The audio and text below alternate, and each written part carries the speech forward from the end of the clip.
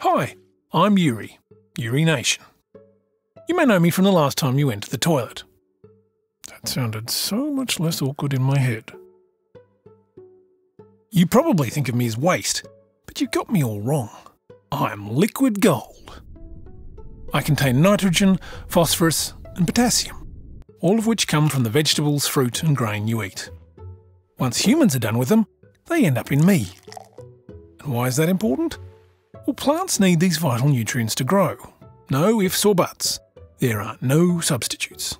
These chemicals are essential for life. If you've ever had a grandparent tell you it's good to pee on a lemon tree, you know where I'm going with this. Your urine contains these nutrients. Plants grow using these nutrients, and you eat the plant's produce. Pee, plant, produce. Pee, plant, produce. And so on. It's a cycle. A nutrient cycle. One of the many such cycles which sustain life on Earth. Chemical elements neither created or destroyed, but flowing through us and the plants again and again. Or it could be a cycle if you didn't just flush me and my nutrients away. I'll try not to take it personally. With me out of the picture, plants still need these essential nutrients, so farmers must make up any shortfall by bringing in help from outside the cycle, in the form of synthetic fertilizers. These fertilizers certainly do the job, but they're not without problems. Nitrogen fertilizers are produced using large amounts of natural gas. The process is expensive, energy intensive, and pollutes the air. Potassium comes largely from mining of potassium salt known as potash. Mining, processing and transporting are messy and again energy intensive and expensive. Phosphorus mining, even more so. Plus it's a non-renewable resource. Some are suggesting it will become increasingly difficult to access over the next 100 years. And any excess fertiliser can be washed away into rivers and streams. A bit like me being flushed, really. And in flushing me, you also waste water. 4 out of 5 flushes are for urine. That's 900 billion gallons of clean, drinkable, showerable, cook-withable water per year in the US alone. Urine is less than 1% of wastewater, but contains most of the nitrogen and phosphorus. Often rural and semi-rural areas don't have the expensive facilities to get the nutrients from me and you out of the treated wastewater.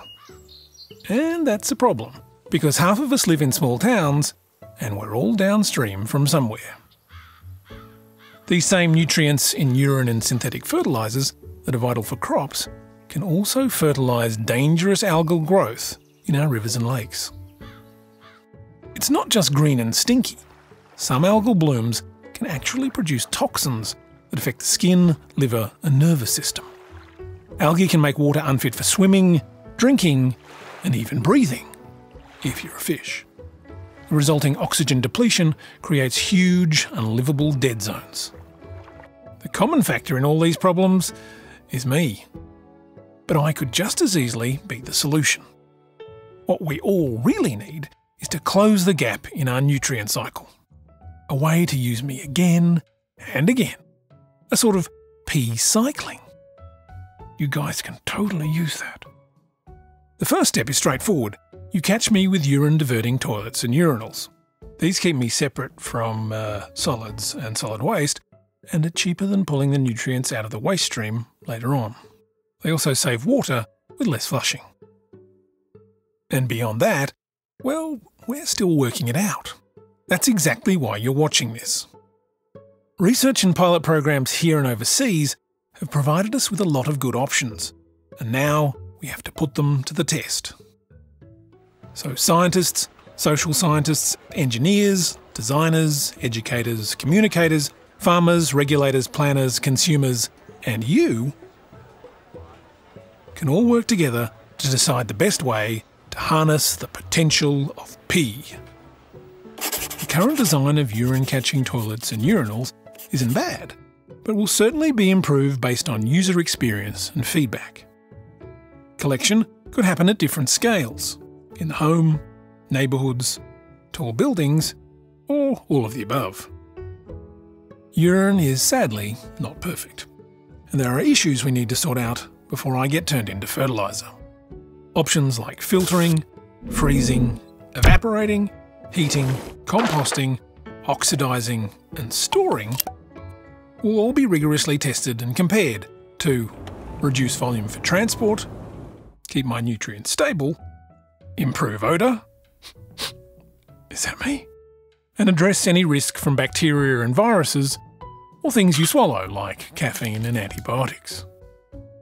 Once we narrow it down to the 3 best technologies, we'll test drive them in closely monitored field trials on lettuce, carrots and grains like wheat.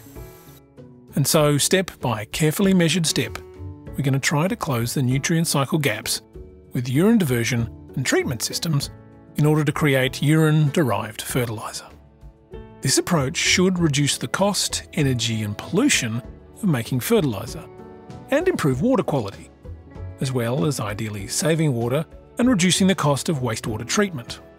And we'll be doing it safely, efficiently and in consultation with the community. Every day, the average adult's urine has sufficient nutrients to fertilise enough wheat to make 1 loaf of bread. It seems a pity to waste it.